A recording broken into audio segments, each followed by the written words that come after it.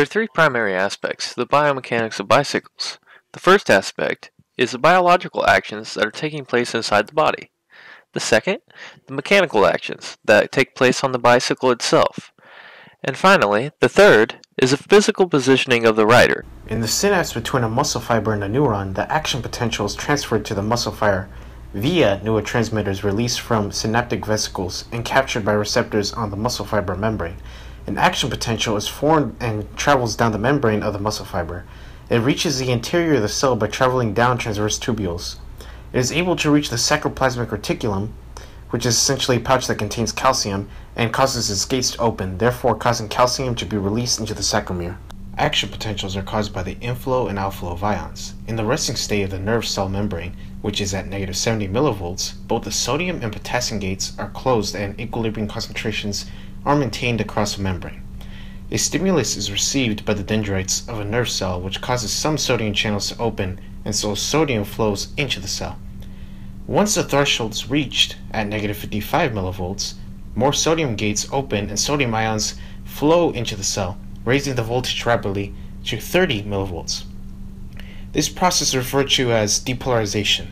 At 30 millivolts, the sodium gates close and the potassium gates open, allowing for the outflow of potassium and the inhibition of the inflow of sodium. This causes the voltage to drop dramatically to roughly negative 90 millivolts. Since the voltage is lower than the resting potential, this process is referred to as hyperpolarization. The reason hyperpolarization occurs is because the potassium gates are slow at closing. Hyperpolarization is important because it prevents a neuron from receiving another stimulus during this time. The cell membrane eventually is able to reach its resting potential once again due to the influences that control the equilibrium potential. The sarcomere is composed of four structures, which are the Z-disc, the M-line, the thick filament, and the thin filament. The thick filament is attached to the M-line, while the thin filament is attached to the Z-disc. The thick filament is composed of the protein myosin, while the thin filament is composed of the proteins actin and troponin.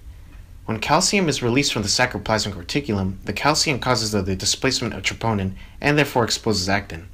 Myosin heads bind to the actin and conduct a step-like motion across the filament. The thick and thin filaments slide with respect to one another using ATP as a source of energy. This sliding together causes Z-disc to be pulled closer together. Contraction of the whole muscle fiber results from the simultaneous contractions of all the sarcomeres. Once power is delivered from the body to the pedals, that power is then subjected to mechanical drag forces. These forces can be split into two parts: roller bearing chain efficiency and ball bearing efficiency. The reason that we discuss these forces together is because they are both roughly constant. More specifically, they are not correlated to speed. The first step along the line is through the chain. Roller bearing chains are surprisingly efficient. Roller bearing chains are comprised of many simple bearings composed of a roller, a ring which rolls around a pin, and a pin which holds the chain together. These rollers allow the chain to increase the time that force is applied. This reduces the load on the chain and lets the chain shrug off the drag otherwise applied to a non-roller bearing chain. The roller bearing chain does this at up to 98.6% efficiency. Ball bearings, located in the bottom bracket and wheels, are the next step along the transmission power line. Ball bearings are used where one part of the system is static, i.e. the wheel axle relative to the hub shell, and the bottom bracket shell relative to the crankset axle. These bearings are generally not specifically for bicycles.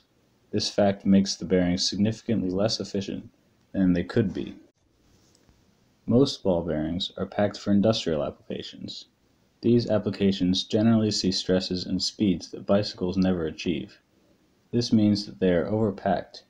Research shows that to optimize the lubrication/drag in a bicycle ball bearings should be packed with light grease lubrication. Now we'll focus on the physical position of the rider. At high speeds becomes one of the main areas of energy loss for cyclists. Many different factors can affect the aerodynamics of a cyclist, but one of the easiest things to change is the positioning of the body. The force of air resistance is given by the equation seen here. Rho is the density of air, v is the velocity, a is the frontal area of the moving body, and c is a number related to the shape of the object. Research by Fintelman and others has found that the torso angle has the largest effect on aerodynamics. with a horizontal back being the best position to reduce drag.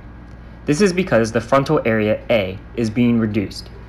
As well, Chabreau and others studied the effects of elbow positioning and found that joined elbows reduced the drag by as much as 37.7 newtons as compared to the classical elbow positioning.